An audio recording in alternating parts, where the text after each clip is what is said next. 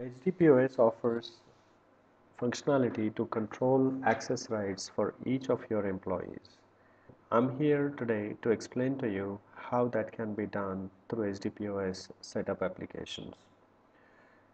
So to create different employee accounts and employee login, you need to click on setup first.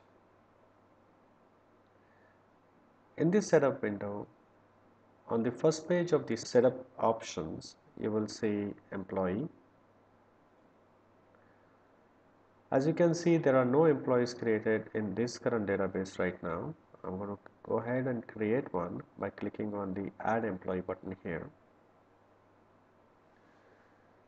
I'm going to add the first name as John, last name as Doe. Rest of the information is optional. You can enter the data here if you want. I'm going to show you how do we create a login for Mr. John Doe. So I'm going to create the user as J Doe and password also as lowercase j D-O-E, J Doe. I will save. Now we can see an employee with the name John Doe is created. After that, I'm going to go to access rights by clicking on this button right here in the setup. As you can see in the logins, I have J Doe login created. All the buttons in the application, including all menu options, is considered as functionality, and all of that are listed here. It's a pretty exhaustive list of functionality that HDPOS Smart allows you to customize and give access to a specific to the specific employees. For easy management, you can even create different functionality groups, which I will cover that in a different video.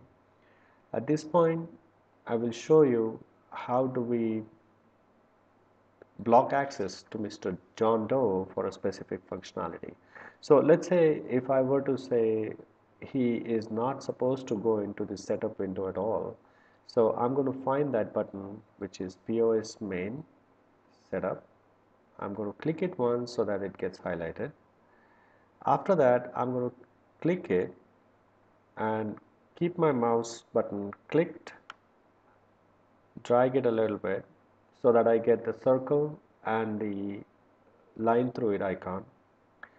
I will then keep the mouse button pressed and move it all the way over the name J Doe and then leave the mouse button. At this point, you can see that a new line got added at this level, which is saying J Doe functionality name POS main setup and access as 1. When I want to now do not want to give the access to this button, I will have to right click this line and say do not allow access. Let me right click here and I would say allow access. I could right click here and say do not allow access. So eventually I'm going to be leaving the screen by saying do not allow access for POS main setup button or setup functionality for J Doe. We'll come back and log in as J Doe and we'll see how that would happen. So I'm going to click cancel.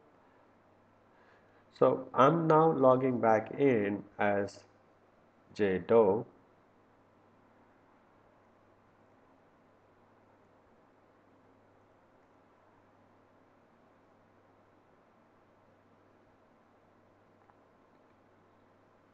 And as you can see, the setup button for John Doe is gone.